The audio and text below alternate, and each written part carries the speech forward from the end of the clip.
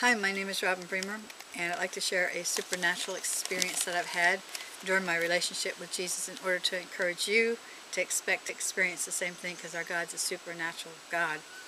This experience was quite a while ago, and it's only happened to me this one time. I was standing by my window, and I was washing dishes, and I was singing in tongues. Now, anybody who knows me knows that I can't carry a tune in the natural.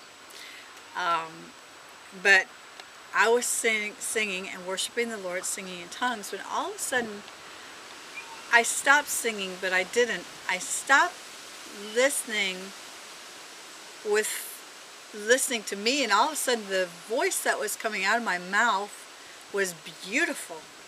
It was singing in tongues, and it was absolutely beautiful, and I just was like, stood there and listened to me singing in tongues, but it was actually a supernatural event.